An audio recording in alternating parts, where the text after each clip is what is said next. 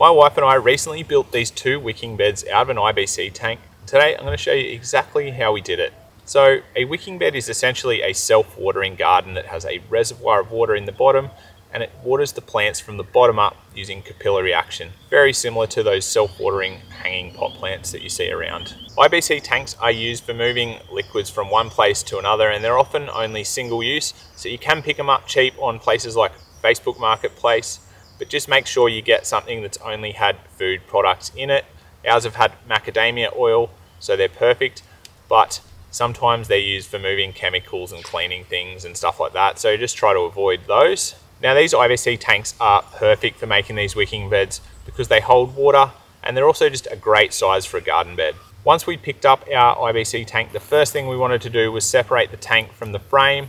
Now there's just a couple of bolts that held the supporting rods, and we undid those and we're able to take the tank out of the frame.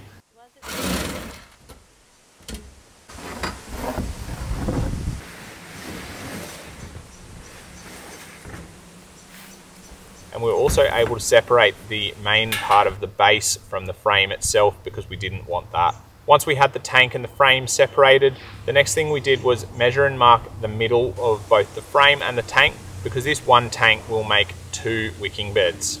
With everything marked out, we then went about cutting both the frame and the tank in half. To cut the frame, I used a jigsaw with a metal blade on it, and for the tank, I used an angle grinder with a thin blade on it.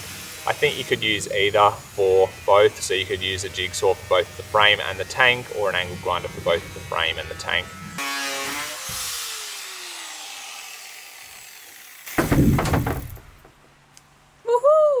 With the tank and the frame cut in half, we found that there was still quite a bit of oily residue left in the tank from the macadamia oil. So we cleaned that out using a gurney and some dishwashing detergent and got the tanks all nice and clean.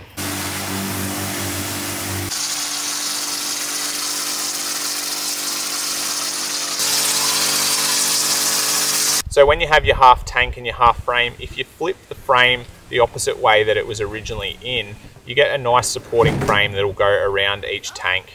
With the tank cut in half, we could then put the 2 halves of the tank in the garden we want it and start making our wicking bed.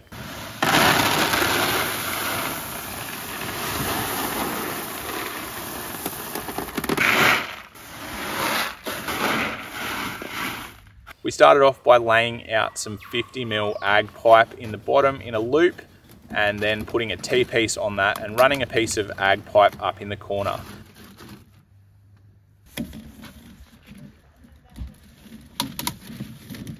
Now what this is going to do is going to be used to fill the reservoir once our wicking bed is completely full. We then covered the ag pipe with a layer of rock. Now in one tank we used scoria, which is a porous volcanic rock, and we filled the tank about 1/3 with that scoria. And for the other tank we used 20mm blue gravel, and we filled the tank in that one about halfway because it's not porous.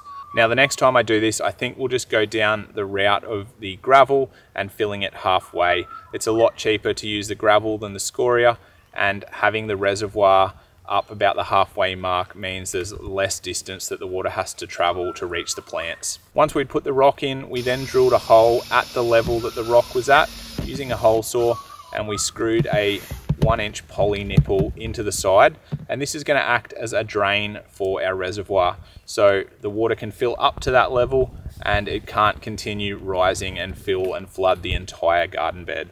On the inside of the poly nipple we put a piece of shade cloth and zip tied that in place, and that's just going to stop any material from inside the garden bed going out through that hole. Next we put a layer of geotextile fabric over our rock layer, and what this is going to do is stop any of the organic matter from the top of the garden bed going down and filling up the reservoir at the bottom. It's still going to allow water to come up from the reservoir through the fabric though. With the geotextile fabric down, it was then just a matter of filling the garden up the rest of the way with organic matter. We chucked some sticks, branches, compost, and we got some soil out of the chook run as well, because that is just really good organic matter.